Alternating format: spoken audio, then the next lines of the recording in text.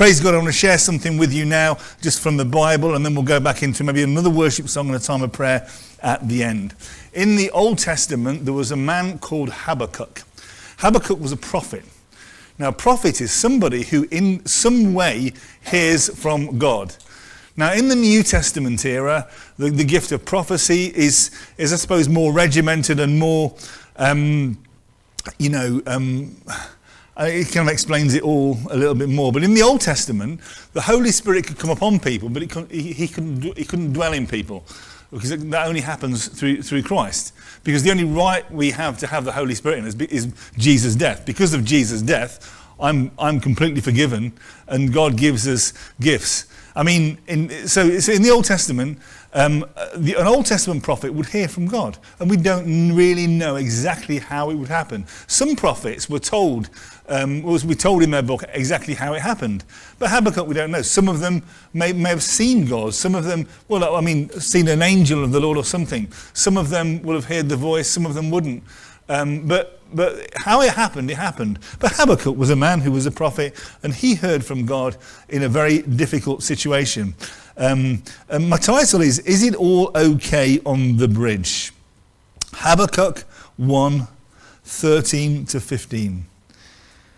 Your eyes are too pure to look on evil. You cannot tolerate wrongdoing. Why then do you tolerate the treacherous? Why are you silent while the wicked swallow up those more righteous than themselves?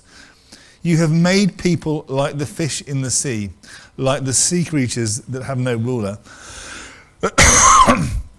The wicked foe pulls all of them up with hooks. He catches them in his net. He gathers them in his dragnet. And so he rejoices and is glad. So Habakkuk saw a situation around him where people were being treated badly, and it seemed as though God was doing nothing. You know, in the country here, he talks a really strong line here, saying, look, this is happening, this is going on. Why doesn't God do anything? He was weeping. And as far as he was concerned, at the beginning, the disaster that was taking place, it didn't seem as though God could do anything about it or wants to do anything about it. In your life, when bad things suddenly happen, out of the blue, and you're walking through a shop in the middle of the town somewhere, and you're thinking, I can't believe that's happened. And everyone else is carrying on as normal. And yet you've had this disaster. And Habakkuk was looking at the horrible things that were happening in his land. This is an analysis from a concordance, says this: is God really good if the world is so unjust? This is a central question the prophet Habakkuk wrestles with. He calls out to God, asking him to deal with human evil. But he's angry when God doesn't deal with the unjust nations in the way that Habakkuk thinks he should. God reminds the prophet that God will deal with evil in every generation. We can continue to trust in his timing and his plan and remain faithful to him. God's timing is, I suppose, absolutely everything. And my title is it okay on the bridge? There was an analysis many years ago, and it was an illustration, a Christian illustration that I heard about an admiral on a fleet of ships where, there were cannons coming in left, right and centre, and ships were crashing into each other, and people were drowning, and it was all going on, the war was going on. And he ran up to the bridge and said, is it okay on the bridge? And the captain and his assistant said, yeah, it's all fine. So then he walked back in peace. If it's all okay on the bridge, then in a sense, we should have the peace to carry on. I've been on the bridge of a 747, Boeing 747 down to Hong Kong bridge, cockpit, many years before 9/11 happened, when you could go into the cockpit. And I was just quite surprised, A, by how small it was, and B, by how young the pilots were. So these two Australian blokes, they didn't look much more than 16, and they were just laughing and joking. I'm thinking, there's like 300 people in the back there. And and these guys were two, and one was on autopilot, and they were looking down at something over China. I forgot what it was. I thought, my goodness me, I'm really trusting that these guys know what they're doing, but they did. And what Habakkuk realised is that it can be okay on the bridge, and I'll explain that. 3 things that happen. See, the Habakkuk disaster here, and the way he looks at it happens in 3 stages. Number 1, you observe the calamity. The calamity happens in your life, you observe it. Chapter 1, verse 13, your eyes are too pure to look on evil. You cannot tolerate wrongdoing. Why then do you tolerate the treacherous? Why are you silent while the wicked swallow up those more righteous than themselves? It just seemed absolutely horrible, the nasty things were happening all around. Men and women who were trying to be good and try to live humble lives in the land were being treated so badly. You know, a few years ago there was a situation where Afghanistan went completely belly up because of what happened there, and people who had freedoms, the freedoms were being taken off them, and it just all went around. And I remember somebody giving this analysis and quoting stuff from Habakkuk on the news and simply saying, you know, evil sort of carries on while good men do nothing. We had this takeover here, and it was an awful situation. It was terrible. But the first thing is you observe the calamity. Stage 1, you see the calamity happen. It happens. It's awful. It's absolutely awful what happens, and you know what I'm talking about, the sort of things that you've experienced. But quite often when a calamity or a disaster happens in your life, after a while, after you've put it through the God equation, after God's quotation, God has dealt with it, after you've prayed and you've maybe fasted or read the Bible and got somewhere with it, when you look back, it seems smaller. It's kind of, you've got used to it now, and it's gone further away. When I look at the house that I used to live, this picture of it is on the internet, and everything seems smaller. The garage looks smaller. Everything looks smaller. And when you look back, after God's dealt with it, after you've given it to God, it looks smaller. So stage 1, observe the calamity. Stage 2 is the best and most important thing, and the vital thing. Stage 2 is then observe God straight away. Habakkuk 2, 1-3. I stand at my watch and station myself on the ramparts. I will look to see what he will say to me, and what answer I am to give to this complaint. The Lord's answer. Then the Lord replied, write down the revelation and make it plain on tablets so that a herald may run with it. For the revelation awaits an appointed time. It speaks of the end and will not prove false. Though it linger, wait for it. I will certainly come and will not delay. God will, you need to observe God at that point. People that I've known, one person recently I knew had quite an extreme diagnosis. He said to me, my goodness, God, why has this happened to me? I said, I just don't know. But people tell me that when really bad things happen, to move to the situation where you observe God is important. So Habakkuk then knew that God was kind. Do you remember the thing that Aloe used to sing during communion? I'll probably get the words wrong, and you have to correct me at all. But there's this man in the Philippines who was part of the worship team, and he used to sing. He was one of the singers on the stage. And it's a song you've probably heard anyway.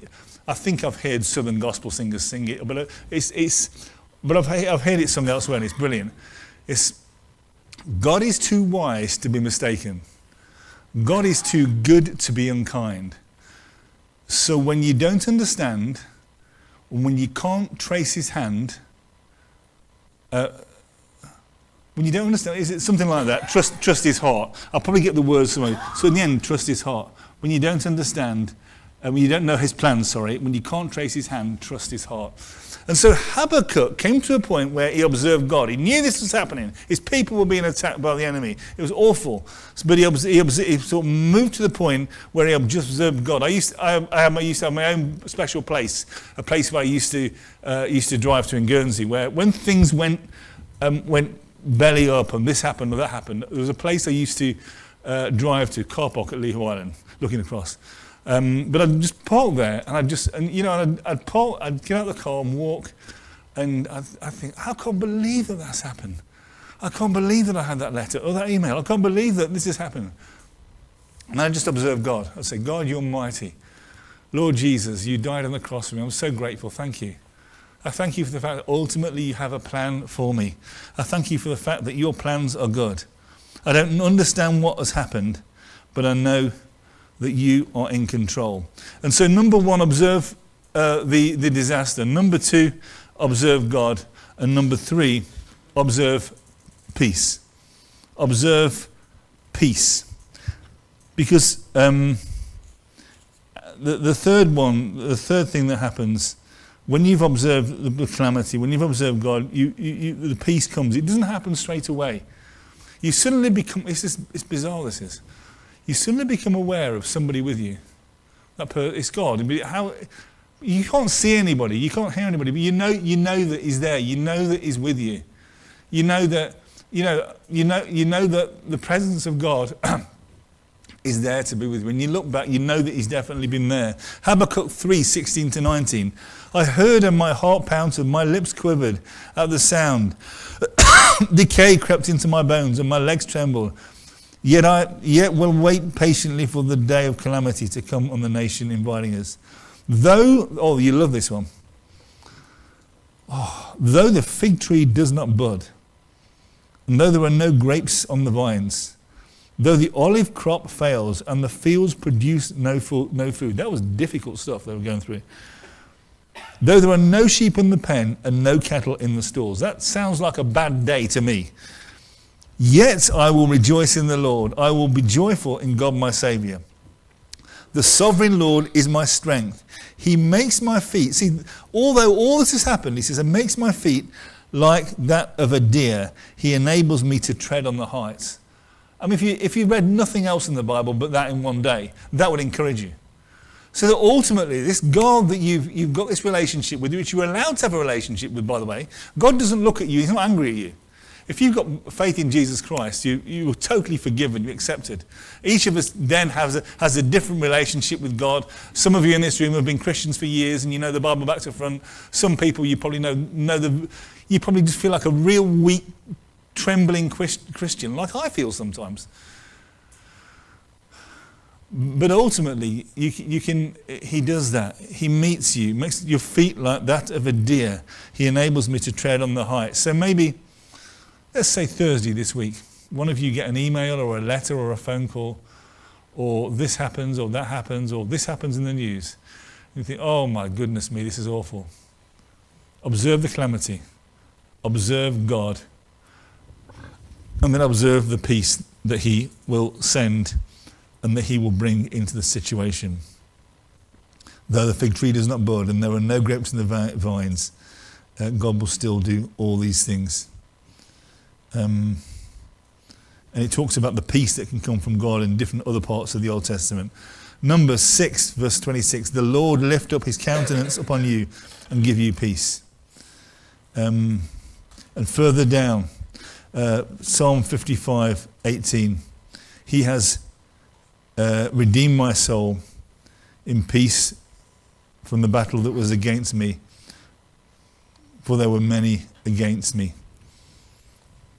So what I would say here is that when we look at the problem that Habakkuk had, it's probably one that we've all got. I mean, people now would possibly, and I don't want to get into politics, look at the situation in the Middle East or other parts of the world where just, I mean, I'm not going to get into politics, because if you do, you have half the room agree with you and the other half of the room want to chop your head off. And I've experienced that before.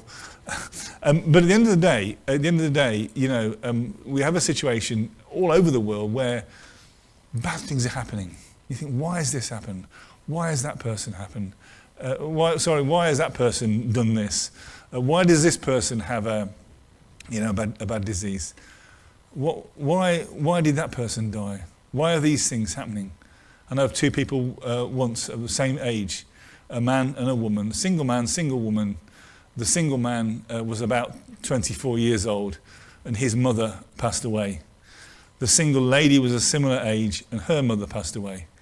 He ran close into God and she ran far away from the Christian faith as possible. It's perspective. Perspective. If you run into God at that point, I would simply say it's the best thing you can do. Do you feel like you're in the middle of calamity? Number one, stay positive. continue to hope and pray, and continue to flourish where you are planted. You know, where you're planted. If you are somewhere, then that means God wants you there. Be the best you can be until God moves you somewhere else. So I want to leave that with you today. Is it okay on the bridge? When you get home, will you have a quiet time with God? Will you have, a quiet time in the morning? Will you have a time tomorrow where you are on the bridge, meaning that your quiet time with God? Will you have that? If you really want to spend time with God, and the level that you give to him, I believe he'll give you greater back. Give him time. Give him time tomorrow. Don't worry, I can't solve your problems for you. Some of them I can try to, and I'll probably be disastrous, but try and spend time with him tomorrow. If it's a simple prayer, and he's there, he'll be with you. I remember years ago, I'll finish with this. Years ago, I was in Derby, and Princess Margaret, when she was alive, well, it would be when she was alive, wouldn't it? She came to visit the city and open some new civic centre or something. And there was loads of people running down the road just to see her, because she's a famous member of the royal family, and people running down the road. And I thought, look at that. A famous person comes, everybody wants to be there. And I suppose we should have a similar attitude to spending time with God.